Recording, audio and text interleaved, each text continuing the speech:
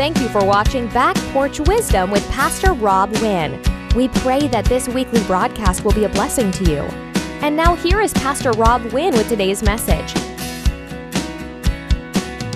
I want to welcome you to Back Porch Wisdom. And today my message is going to be about nothing but God. It's important in walking with God that you have your focus on Him and you know that you can become one with Him. My text is out of 2 Peter chapter 1, and I want to start reading from verse 1.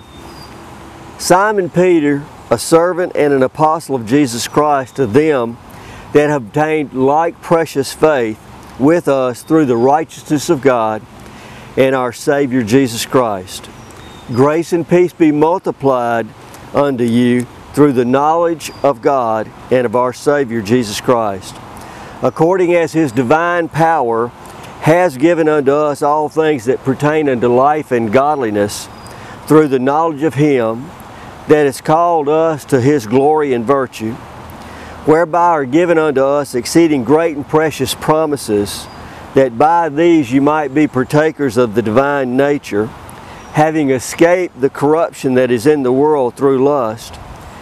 And besides this, giving all diligence, add to your faith virtue, and to virtue knowledge, and to knowledge temperance, and to temperance patience, and to patience godliness, and to godliness brotherly kindness, and to brotherly kindness love. For if these things be in you and abound, they make you that you shall neither be barren nor unfruitful in the knowledge of our Lord Jesus Christ. But he that lacks these things is blind and cannot see afar off, and has forgotten that he was purged from his old sins. Wherefore the rather, brethren, give diligence to make your calling and election sure, for if you do these things you shall never fall, for so an entrance shall be ministered unto you abundantly into the everlasting kingdom of our Lord and Savior Jesus Christ. Now in 2 Corinthians 4, I want to make a point of this to start off with, is that the Apostle Paul said that we have the same like precious faith as he does. And so in 2 Corinthians chapter 4, verse 13, he says that there's a spirit of faith. And so we want to grasp a hold of the spirit of faith that comes from God. And we want to run with it.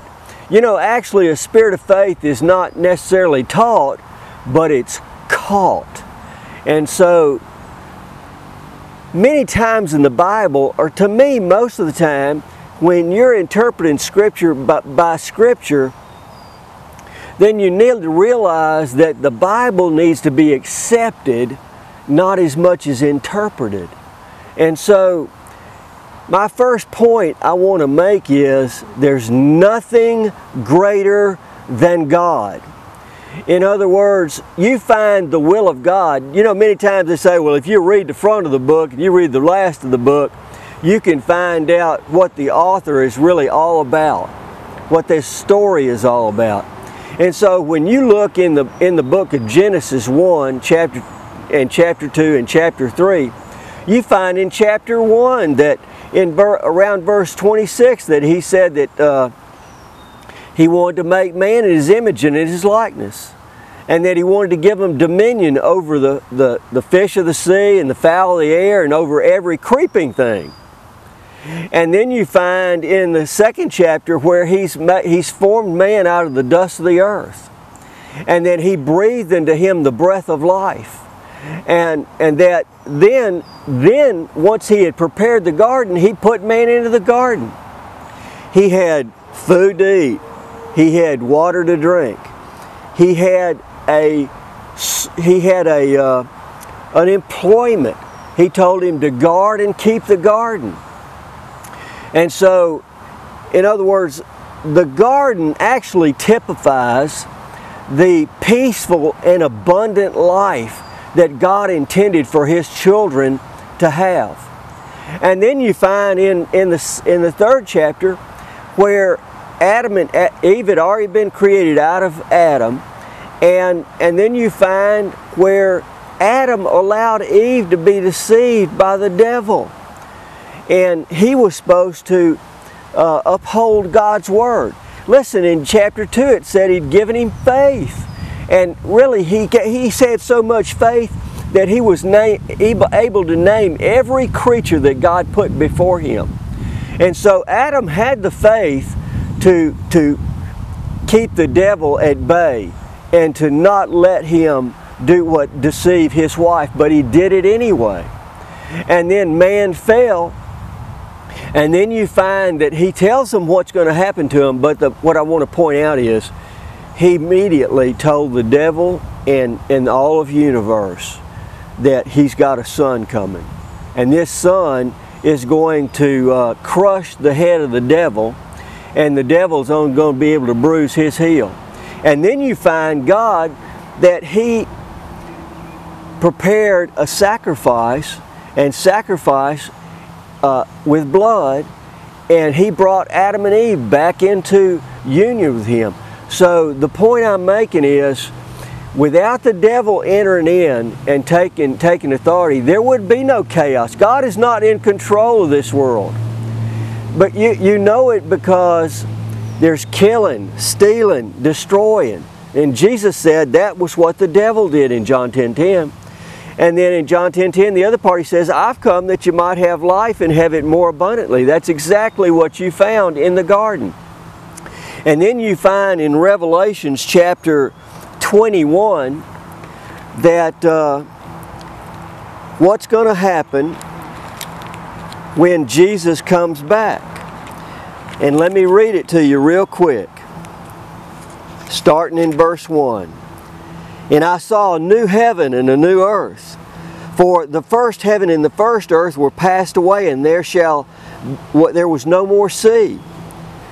And I, John, saw the holy city, New Jerusalem, coming down from God out of heaven, prepared as a bride adorned for her husband. And I heard a great voice out of heaven saying, Behold, the tabernacle of God is with men, and He will dwell with them, and they shall be His people, and He Himself shall be their God, and He shall be their God.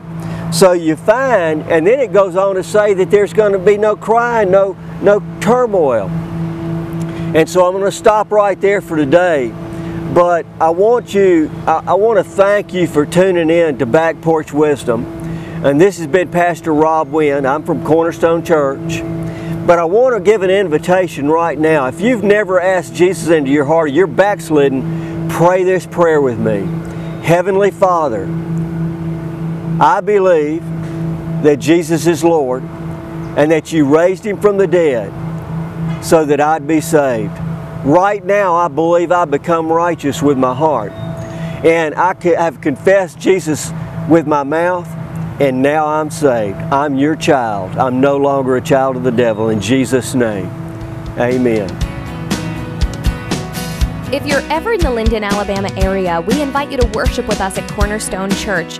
For more information and other resources, visit our website at cornerstonechurchforyou.com.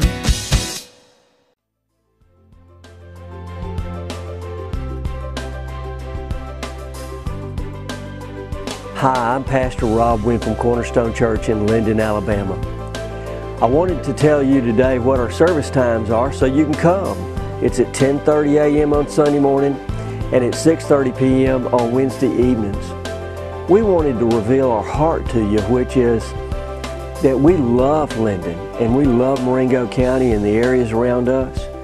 And we have a message that we want to get out. It's a message of hope, help, and healing. And if you'd like to find out more about us, you can find out on our website, which is cornerstonechurchforyou.com. You can find out directions to our church, the address. You can find out what we believe. You can hear messages that Rose and I have preached. And you can give if you'd like to give. But most of all, I wanted to make sure that I invited you, that no matter who you are, we want to have you come and be a part of Cornerstone Church in Linden.